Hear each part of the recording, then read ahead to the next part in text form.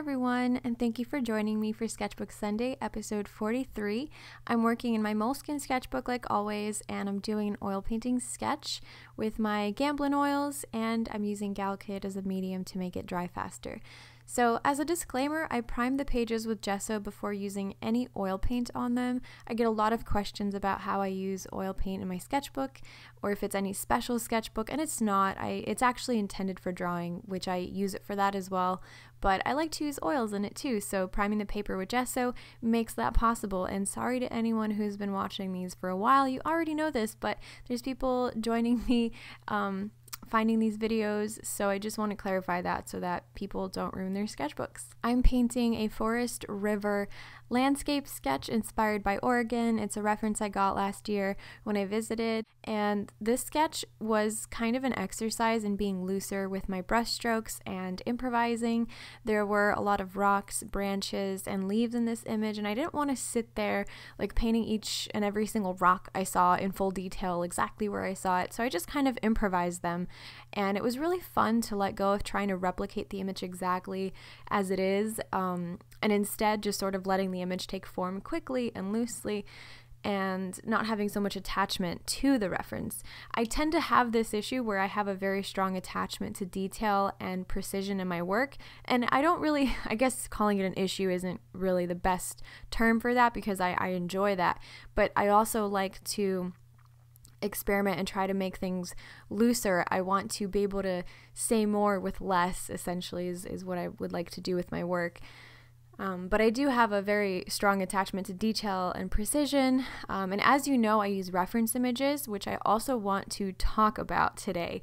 There is nothing wrong with using references, and I'm not just saying that because I use them. If you like realistic art and you want to paint realism, the way you get better is by using reference material, whether you're drawing things from life like models or landscapes or scenery, or whether you're using photos. That is how you improve, by paying attention to detail, by replicating it over and over and over again. And from what I hear, it's how they teach you to paint in art school, or many painting workshops will often have a live model which you observe and you paint, or like a photo. That's using references, painting from life from a live model. That's reference material. You have this in art school, in art classes, and most artists that painted realistically, even in history, used references.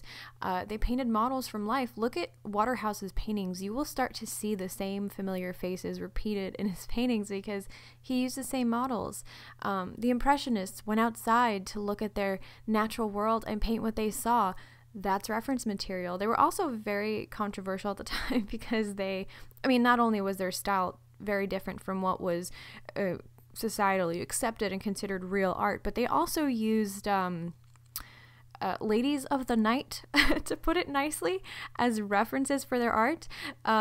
So this is not something that in any way makes you less of an artist. You know, it can really help your work tremendously and help you grow. Lately, I've also been seeing a lot of hate comments, not only towards myself, but other artists I follow as well, like bashing artists' work, insulting them, insulting their art, or just bashing them for painting realism and using references.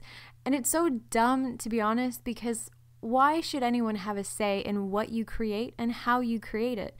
Art isn't about pleasing someone and appealing to what they want you to make. It's not about catering to their invented concept of art, which isn't even relevant to anyone. Even my own idea of what real art is doesn't matter. My opinion is irrelevant. Art is just art. It encompasses so many forms. There are so many ways to create. The possibilities are endless, and there's a very big difference between offering advice to someone to get better, to help them, and just flat out being a jerk. There's a difference. And I totally understand why some people are so scared to put themselves out there. And I get this all the time. I get messages from my followers, from you guys, saying, oh, I really want to start a YouTube channel. I really want to share my work. I'm just scared. I don't want to be insulted for it or whatever. You know, I understand. I totally understand that fear because the internet can be a very toxic place. I throw in disclaimers constantly on my tutorials and other videos. I always say, hey, this is just my way of doing it. It's not the only way. It's not even the best way. It's just my way, and it's what I like to do. I didn't invent it, you know, I didn't like make this stuff up. my methods are kind of combined from various techniques that I discovered on the internet or just with experimenting and reading and research. It's just kind of, I figured out what I like to do, and despite throwing in those disclaimers, people will still choose to misinterpret my intentions in everything I do. And if I took every hateful person to heart, I'd probably go crazy, but I honestly just look at it for what it is, people just projecting onto me what's going on inside of them. And it doesn't affect me because my love for art is too strong to ever be bullied out of creating it or sharing it. So I'm just thankful that I can reach people who are kind and compassionate and love art, whether they love to look at art or make art. It's amazing to have this tool to connect with amazing people. So yeah, I just wanted to clarify to you guys that there's nothing wrong with using references, and there's nothing wrong with not using references. It's all up to you how you want to make your art, and there's nobody out there who should have the power to tell you how to do it. For me, like, I'm very inspired by the natural world. I'm inspired by reality. I think our world is full of magic and beauty, and that alone is enough for me. Sometimes I dabble in something a bit more surreal or fantasy inspired, but for the most part, I find so much beauty in our natural world and in the human body, in life itself as I see it. And that's what I paint. That's what I reflect back onto the canvas. And every artist will reflect their inner world differently. So reference material is awesome to have and to use regardless of how you go about it. Just make sure that the references you're using are royalty free and you have permission. I just use my own images that I take myself because that eliminates any chance of someone trying to claim that I stole their image, because I didn't. It's 100% mine, and nobody will ever be able to make a plagiarism claim with me because I use my own references. And it makes it so much more special to me because it's art that was made from my own experience and my own life. So it feels more authentic and true to myself as I create it. And I do share references on Patreon as well. If you're in a rut, there's tons of them on there I've uploaded of nature.